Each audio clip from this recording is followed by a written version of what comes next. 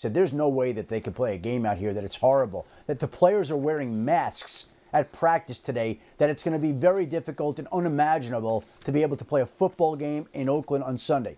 In talking to the league says it has been going over contingencies, trying to figure out one of the contingencies that's been discussed, Michael, one that I think is more likely than San Diego, is going to play this game in Santa Clara at Levi Stadium. The 49ers are now en route to Washington, D.C. to play the Washington Redskins there this weekend. The stadium for the 49ers is vacant and open for this weekend and could be put to use if the league decides it needs to switch that game. There's a chance that the Chargers would have to move their hotel out of Oakland. The league is trying to sift through this right now, but as it was explained to me, there's ashes raining out of the sky in Northern California. The players are wearing masks. And again, the people out there find it hard to imagine that the league is going to be able to play a football game in Oakland on Sunday, though the league continues to see if it'll be possible.